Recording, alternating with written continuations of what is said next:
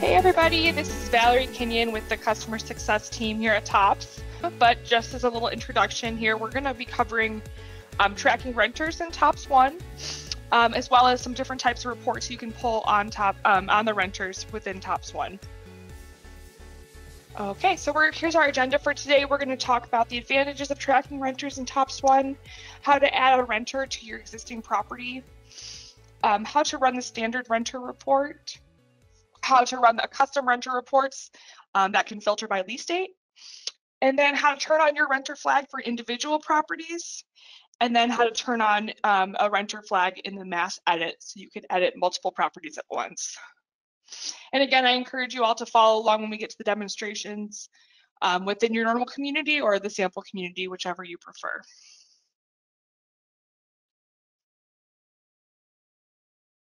All right, some advantages of tracking renters are: 1, you'll know which properties are renter occupied. 2, you have a quick view with your renter flag when you get to your property page. And 3, you can use custom reporting to track your renters by the lease dates. All right, so first is to add a new renter, and this is for adding a new renter to your existing properties. So you'll do so by going to Portfolio and then Owners. Next, you go to Actions, Add Renter. All right, and then you'll see your add renter information. You can type in your property name here. This is where you'll search for the property address.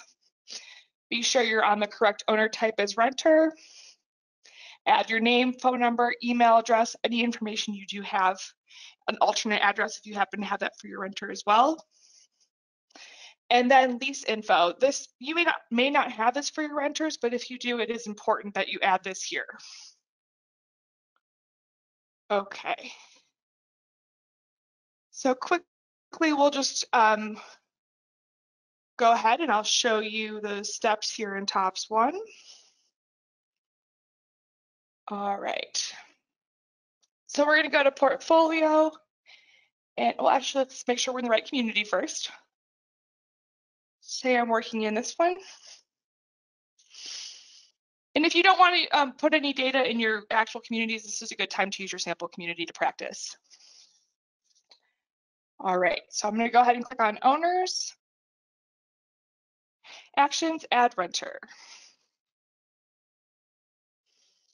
Alrighty, so I already have a property that I'm going to add a renter to. And this is for 2136 Hawk Lane Drive.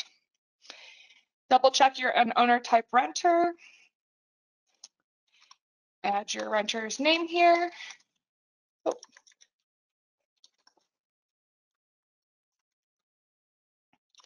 And then if you have a phone number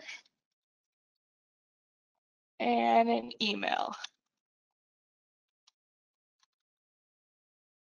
All right. Now, if you have the lease info, like I said before, it's important to add this here for your custom reporting so you can pull your active and expired leasees. So for here, I'm going to put their lease date, start and end. Okay. And then go ahead and save.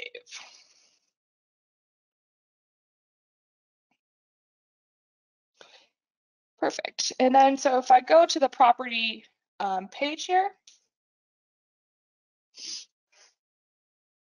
you'll now see in the contacts that we have Lucille Bluth as a renter on this property page.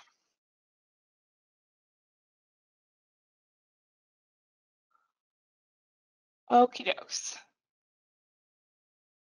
So now we're going to move on to the standard report for your rental properties. So your standard report is something that already exists in TOPS, and this is going to show your owner name, address, count, lot number, phone number, and email. This report will not include any lease information, but it is a good report to run if you just need a list of all of the renters present and past. Maybe so you could add the lease dates to those renters and turn the renter flags on and off. So to do so, you'll go to your reports and then standard reports. And then under your portfolios, the portfolio reports, you have owner summary. Okay, and then you have your report parameters. Very simple here. There's just the sort option, select your owner type, and apply.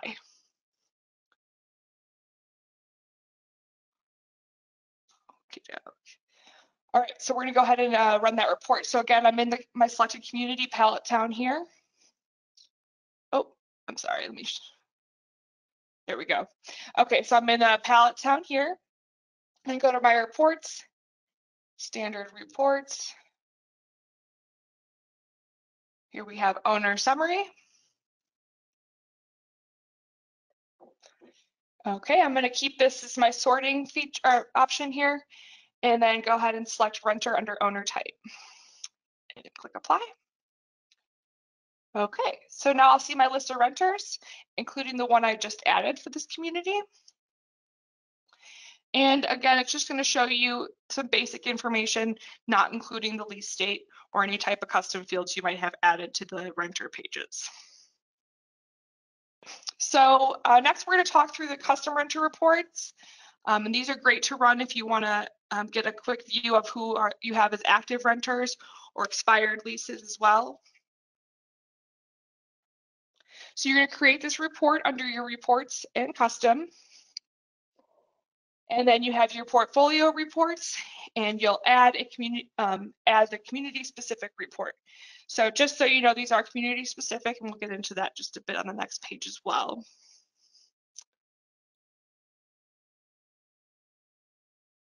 Okay, so here you have your custom report parameters. You'll select your report name, your display name. I suggest you're including your community abbreviation so you know which community this report is for. You have your report description.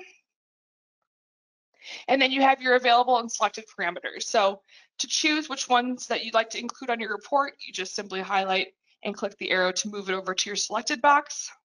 Or from the selected box, you can highlight to move it back to the available.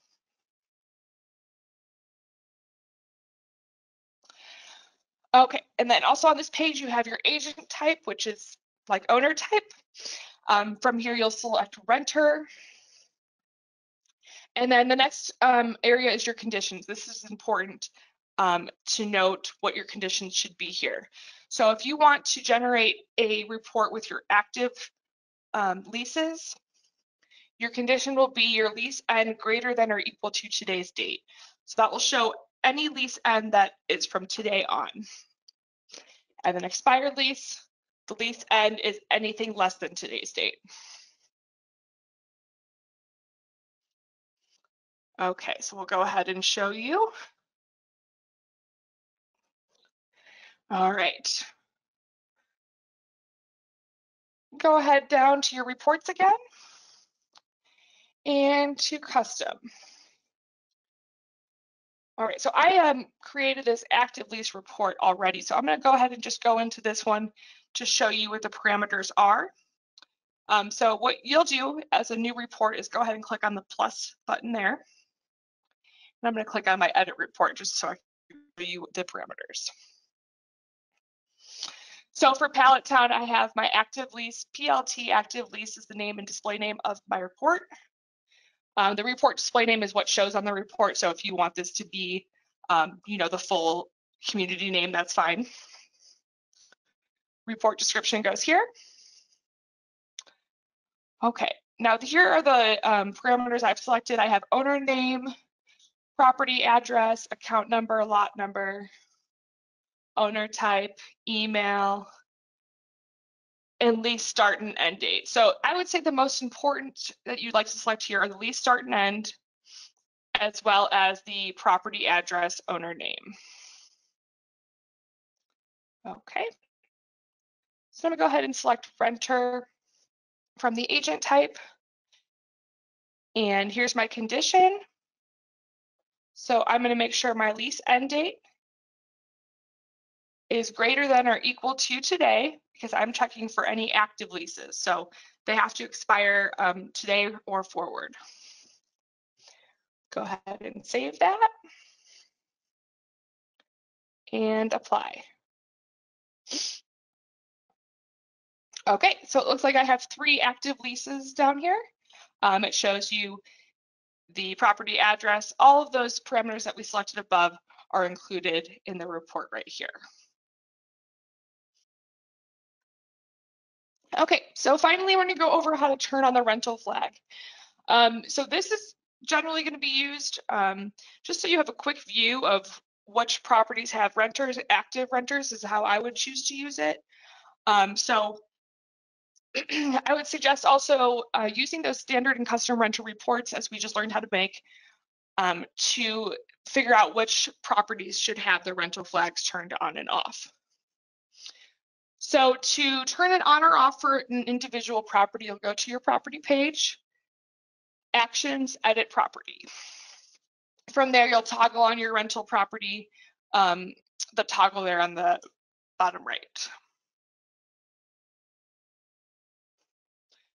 And then you can also do this for more than one property at once in your mass edit feature. So if you go to your portfolio properties and then Actions, Edit All, you'll find your mass edit button there. And this is great if you have those lease reports that we've made and it gives you a whole long list of owners that you need to turn the flag on or off for. This is a quick way to do so. Okay, so I'm going to go ahead and use one of those reports to show you how we'll turn the flags on and off. Okay, so there's 2 options here. You could go ahead and export this report and save it so you can look at it again. I'm simply just going to keep it open and open a new tab to get to these addresses. So the first renter that I want to turn the renter flag on is for Maybe Funke. So I'm going to go to 2122 Hawk Lane Drive.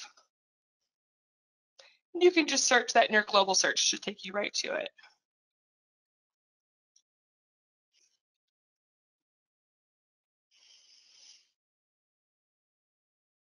Okay. So I'm on the property page. I see the address. The rental flag is not on, but I can double check that this is a renter. I can see down here I have Maybe as a renter. Knowing now that it's an active rental, the lease is still active, I'm going to edit the property.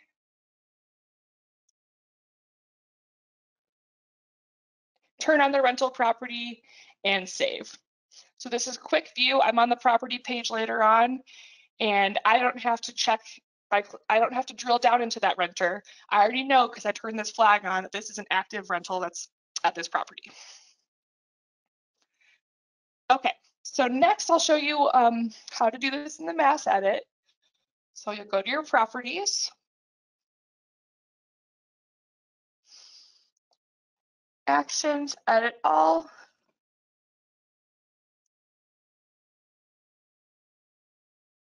All right. I'm going to go ahead, oops, turn this back to view, and we're going to filter this. Okay. So you can turn some of these off if you'd like to. I don't need to know the city, state, or zip code for this purpose, so I'm going to turn those off and look down here for rental. So there's my rental flag and edit.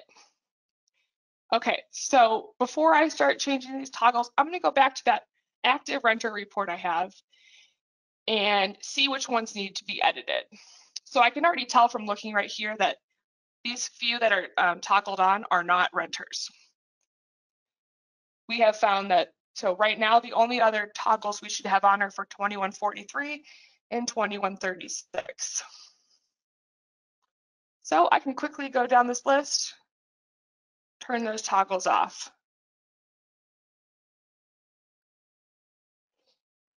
You know, like I said earlier, if you have a longer list, this is also a great purpose or place, I'm sorry, to turn the toggles back on for your rental properties.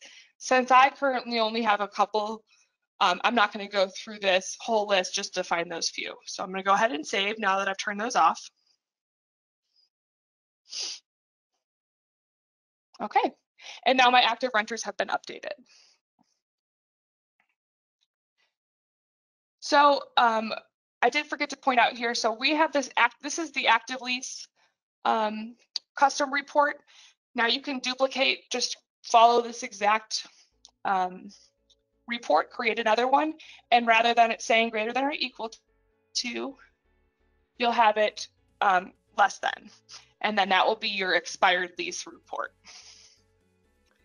And if you do need any additional help or have questions on custom reports, I know they can be a little bit more in depth, feel free to reach out to your customer success rep and they'll help you with that.